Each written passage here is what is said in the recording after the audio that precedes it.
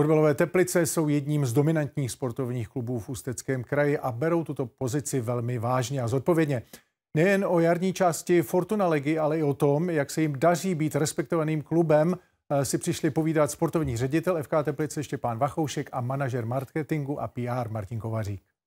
Respekt na hřišti i mimo něj. V probíhající sezóně si Teplice zatím neužili příliš toho prvního, zejména ze strany rozhodčích. Severočeský klub je jedním ze 3 klubů, který letos ještě nekopal ani jednu penaltu. 3krát ale samotná komise rozhodčích uznala, že se pokutový kop nařídit měl. Podle fanoušků měli skláři kopat dokonce ještě o 3 penalty víc. Celkem tak přišli o 6 gólů. K tomu komise rozhodčích zpětně uznala, že byl na podzim jejich hráč jednou nesprávně vyloučen, jednou byla desítka nařízena nesprávně proti Teplicím a jednou byl nesprávně uznán gól v jejich síti. Tedy 9 sporných momentů a to máme za sebou teprve 21 kol. Co se ale týče klubové kultury mimo hřiště, Teplice jdou českému fotbalu příkladem. Severočeský klub se hlásí ke společenské odpovědnosti firem. Každoročně podporuje a sám iniciuje akce zacílené na místní komunity, děti a mládež, seniory, handicapované a nemocné občany. Ojedinělou je například spolupráce s Univerzitou Jana Evangelisty Purkyně v Ústí nad Labem. Klub s ústavem kooperuje v mnoha oblastech, od biomechaniky a zdravotních věd až po marketing nebo pedagogicko-trenérskou činnost. Ve studiu jsou se mnou, jak už bylo řečeno, Štěpán Vachoušek, dobrý den. Dobrý den. A Martin Kovařík, dobrý den vám. Dobrý den. Pánové, FK Teplice začali 21. kolo, respektive jarní část 21. kole domácí prohrou s Olomoucí 1-3. Jste na 12. místě, máte 23 bodů. Jak jste zatím spokojeni s průběhem letošního ročníku Fortuna ligy? Tak nejsme spokojení, určitě ne. Začátek jara nám absolutně nevyšel. První poločas byl strašidelný a musíme se z toho poučit a hned teď v neděli v Karviní zabojovat a minimálně nějaký bod si odvést. Co se vlastně vůbec dá dělat z vaší strany? Jak proběhla třeba ta zimní příprava na jarní část? Máte nějaké posily k tomu? Tak celková ta zimní příprava si myslím, že proběhla velmi dobře. Jak se soustředěním, tak s těma zápasama jsme byli spokojení a nic nenasvědčovalo tomu, že potom odehrajeme takto první poločas doma zápas Olomoucí a co posilám, tak získali jsme vytouženou posilu do zálohy Lukáše Marečka, který odehrál vlastně celý zápas teď s Olomoucí a my jsme za něj rádi a uvidíme. Myslím si, že ty svoje kvality, jaký si nazbíral jak ve Spartě, tak v zahraničí, potvrdí a bude velkým přínosem. Dáváte si jako tým nebo vedení týmu, dáváte si nějaké konkrétní cíle, nebo spíš vám jde o ten týmový herní projev, jak vypadá? Tak samozřejmě jedna věc je cíle, ty jsme si jasně řekli, že bychom chtěli být v té prostřední skupině a nějakým způsobem hrát o co nejlepší umístění. A druhá věc je zabudování hráčů, mladých hráčů, protože Teplice nejsou klub, který si koupí jakýkoliv hráče za spousty milionů korun, ale chceme prostě to postavit tak, že budeme naše hráče začleňovat do A mužstva a následně budeme nějakým způsobem zhodnocovat. Já jsem se díval na vaši soupisku, pozorně jsem si četl a zjistil jsem, že máte 12 hráčů do 25 let, věkový průměr celkově 26 let, takže myslím, že patříte zřejmě k nejmladším týmům v lize. No, tak v poslední době si myslím, že jsme na to chtěli najet. To se nám podařilo, začlenili jsme některé odchovance a některé jsme teď měli i na soustředěních a takhle bychom se chtěli prezentovat i v dalších letech. Podle čeho si hráče, to je asi vaše práce, zejména podle čeho si vlastně ty mladé hráče vybíráte?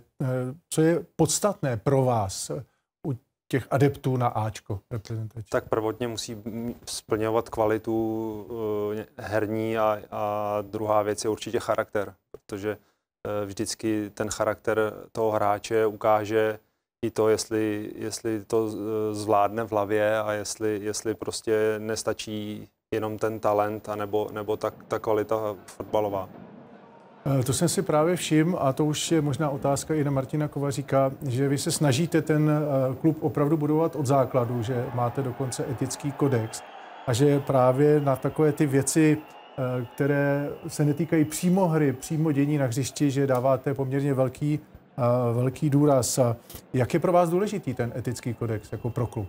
Obecně tyhle ty záležitosti jako sociální odpovědnost, etický kodex jsou pro náš klub velmi důležité, ať už to je z hlediska našeho vlastníka, což je vlastně japonská firma, takže tam ta filozofie je dlouhodobá takováhle.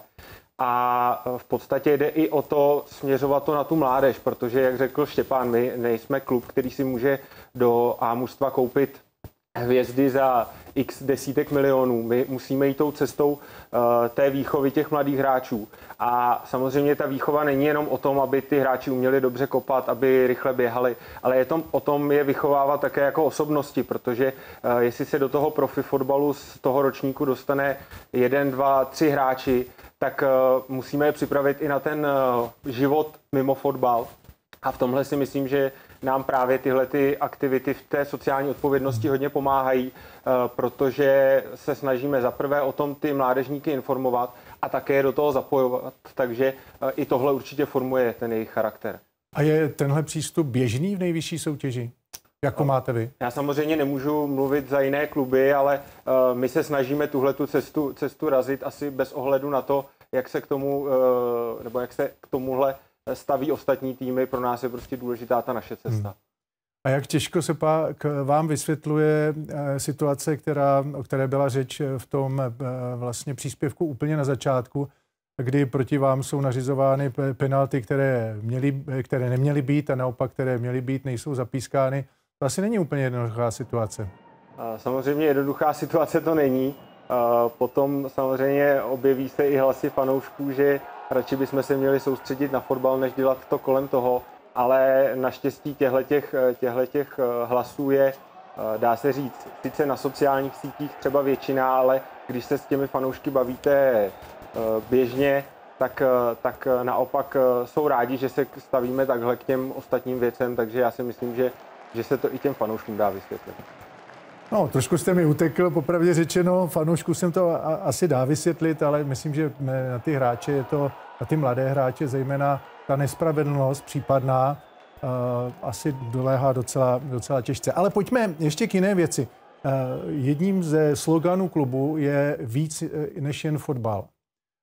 To znamená, že vy se snažíte naplňovat tenhle slogan různými aktivitami, ať už na klubové úrovni, regionální nebo dokonce se širším záběrem. Zeptám se možná Štěpána, jak vy jako sportovní ředitel vlastně tyhle ty aktivity v uvozovkách snášíte, protože to přeci jenom je něco navíc, zabírá to čas, neruší to v přípravě sportovní? Tak já s tím jako obecně problém žádnej nemám. Já si myslím, že velkou práci u nás odvádí pan Kunc, který se tomu věnuje tady s Martinem a oni pak přijdou ke mně do kanceláře a nastínějí mi ten jejich důvod a tu práci, kterou oni odvedou, je obrovská. Já už pak jenom si k tomu řeknu pár věcí a jdeme do toho. Takže mě to určitě nezdržuje. A vy máte zkušenosti z Francie, z Rakouska. Je tohle běžné venku v zahraničí, tyhle ty aktivity, které se netýkají úplně přímo bezprostředně fotbalu? Určitě. Já si myslím, že to k fotbalu patří a že ta pomoc těm lidem, kteří to potřebují, je důležitá. A za mě, jak to bylo ve Francii, tak i v Rakousku jsme tady ty aktivity, nebo jsme se jich zúčastňovali jako hráči a tam je to úplně absolutně normální. Martine, vy těch aktivit máte opravdu hodně. Jak se to dá všechno synout? To jsou žlutomodrá přání, žlutomodré vzpomínky, run and help. Prostě je toho hodně. A co plánujete také do nejbližší budoucnosti? Samozřejmě je to složité, protože, jak už jsme tady říkali, jsme malý klub, regionální klub, takže to personální složení není nějak široké, ale v podstatě jako asi jeden z prvních klubů v českém fotbale jsme zřídili pozici CSR manažera, jak už tady zmiňoval Štěpán, pan Kuncí dělá výborně a ten v podstatě má tyhle ty akce na starosti, koordinuje je, potom v podstatě v nějaké spolupráci se mnou to dáváme dohromady a samozřejmě je důležité i zapojení ostatních zaměstnanců klubu, ať už sportovního úseku nebo kolegů z mládeže, z obchodu a tak dále. A pak se to naštěstí teda dá zvládat a ty aktivity rozšiřovat, nejenom ne je ubírat, ale naopak přidávat. A v podstatě teď jsme se zapojili do velké akce Sportovci ženám v nouzi. což je v podstatě akce napříč sporty, týmy, sportovci, tak do toho se zapojilo naše A-mužstvo, zapojí se do toho naši mládežníci, snažíme se do toho zapojit také naše fanoušky. A takovým dlouhodobějším naším cílem je zřízení nadačního fondu, který bychom chtěli během letošního roku založit a také představit. A poslední věc, jste v tomto snažení, a ty to myslím úplně tak jako celkově, v tom působení na okolí, jste spíš bílou vránou, nebo už vidíte, že i další kluby se třeba přidávají, byť možná po troškách? Zatím to určitě není tak, jako je to třeba v Bundeslize. Pardon, bílou vránou, žlutomodrou vránou vlastně.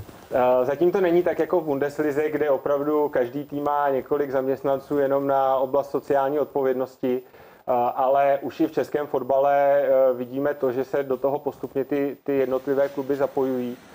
Takže já věřím, že jsme jeden z těch udavačů trendů a že to bude pokračovat, že opravdu se do toho zapojí v podstatě všechny kluby, nejenom třeba Sportuna ligy. Pánové, já vám děkuju za návštěvu ve studiu a přeju vám, ať se vám daří, samozřejmě na poli sportovní, protože to je důležité, kvůli tomu vlastně ten sport vlastně děláte, a také na tom poli jiném, společenském. Děkujeme. Díky.